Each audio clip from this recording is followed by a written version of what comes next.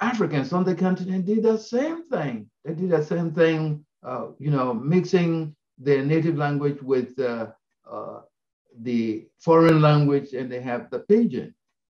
Okay, and the pidgin, some people call it corrupt, but it's not corrupt. It has grammar, and it is the grammar of the African language that is actually transposed into those pidgin varieties. So the Nigerian pidgin, the Ghanaian pidgin, and the pidgin from Papua New Guinea. Those people are of African descent as well, for the most part. And by the way, Papua New Guinea is the area where most languages are used. Okay, it's known for. I mean, they have like 800. Okay, Papua New Guinea, about 800. 800. 800. That's a lot. Yeah, different languages, and they were the ones that created the Topsin, kind of pidgin. Okay, and it's amazing. You see, we call African languages serial verb languages. Okay, serial verbs. You have those so-called verbs in series to construct a sentence.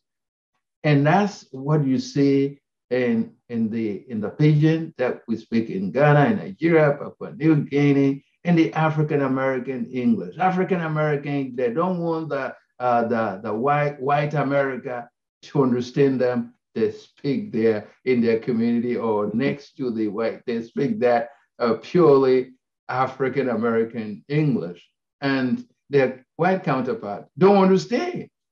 And they have the ability and the skills to create even new words based on circumstances. Okay, an event that's so important that has affected their lives. New words are created out of those things, and it's amazing. So, Actually, so that's what it is. it's very interesting. But come to think of it, how do you really create language? I've been reflecting about it, looking at, for example, okay, it is true that they really say that it is a corrupt language, the Pidgin English. Yeah. But how can it be corrupt, really, to think of it? Because I am not English, I am a Nigerian. Mhm. I am being presented with a language which I'm going to put to test. How do I test it? I put it in my society. Mhm. I ask this language some things, it cannot say it. Mm. Because I have been evolving for thousands of years, just like the English people that have been evolving for several years. They brought me this language that cannot really describe the reality around me. That's correct. Because the language cannot stand the test of time, I have to modify it to suit my society. Therefore, it becomes my language now. Yes. It is no longer the English, because if you take it to England, the English people will not really understand the Greek code in it. Because it becomes difficult for them.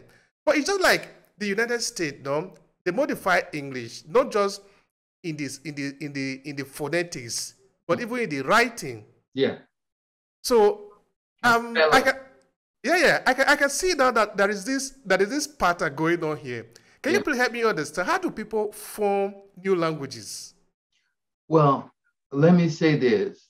We don't create languages. If you're talking about creating languages, it becomes artificial language, like the language for computers, artificial intelligence, but it's always adaptation. Because any language is made of a limited set of rules. And with a limited set of rules, you can actually compose an infinite number of sentences, express an infinite number of ideas.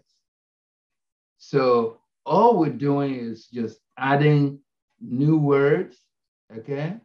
Just new words. Just like, let me take the case of French. The debate between Macron and Marine Le Pen, a number of 10 new words, and two of them were actually predominant. They were very unique. when Macron was accusing Marine Le Pen of being, I mean, skeptical about climate change, right? He said in French, vous êtes climato-sceptique. And Marine Le Pen said, et vous, Macron, vous êtes climato-hypocrite. You know, you are being hypocritical in your belief that climate change is real. So we call that neologism. And words to define them are just, they are arbitrary, they are conventional, and they mean nothing outside of the context in which they're used. They take on meanings only in specific context. So we don't create languages, but our language evolved naturally, okay? They evolved naturally. They came from the brain, so naturally. And Noam Chomsky said, for example, Born Talking. There's a documentary by Noam Chomsky, famous linguist, American linguist, that all of us human beings are endowed with the talents, with the skills, ability to speak at least one language. Okay, so it's natural. So the pidgin that you speak in Nigeria, it's not an invention. You're still using the rule of African languages to when you are importing foreign words, foreign phrases, etc. They do not change the grammar of your native language at all. So it's adaptability with a limited set of rules. Language is very productive. That's what it is, if I may. Yeah. But is it possible to change the rules, to change the rule of pidgin English, for example, in Nigeria to suit only the Nigerian situation? The pidgin, that is the problem. Some people say, oh, it has no grammar. Okay, it has no grammar. And they say it's corrupt language. Well, we won't call it language per se. Pidgin is not a language until, we start from the pidgin form, okay? And we go to the Creole form. So pidgin is creolized. What does that mean? When a whole generation speak nothing but a pidgin. Let's say now you speak pidgin, okay?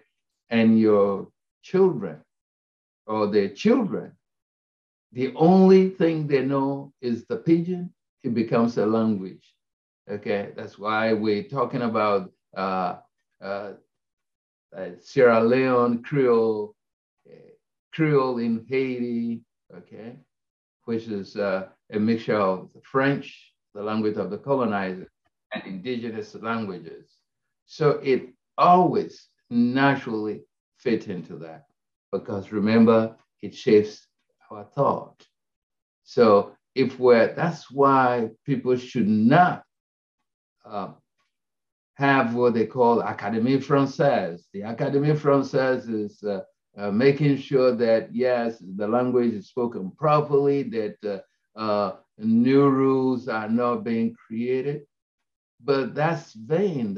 You don't do that because you are seeking purity. Purity means as it was spoken by our ancestors. Good gracious, no. Our forefathers or ancestors, if they were to come back, they won't recognize. They may not even understand the type of Yoruba that we're speaking today.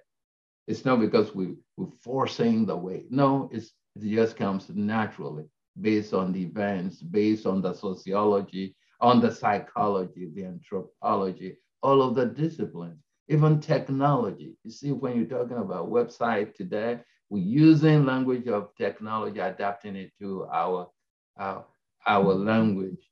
And the syntax takes longer to change. Okay, the way we combine sentences to form combine words and phrases to form sentences, it takes longer for that syntax to change.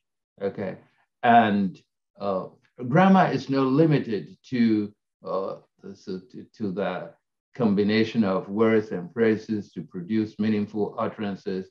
It could be even at the level of words. As they evolve, maybe we add prefixes or suffixes, or maybe those words will lose their prefixes and keep their suffixes, or words when they combine, especially the way we speak is different than the way we write. When we're writing, you spell it out, but when you're speaking, it flows, and in that flow, you cannot separate the words from one another at all if you're not a native speaker. And that's why it's so difficult for people learning foreign languages to quickly catch it, learn it, especially the verbal aspect of it. They say, I can't, they're going too fast. Too fast is what is natural pace for the native speaker.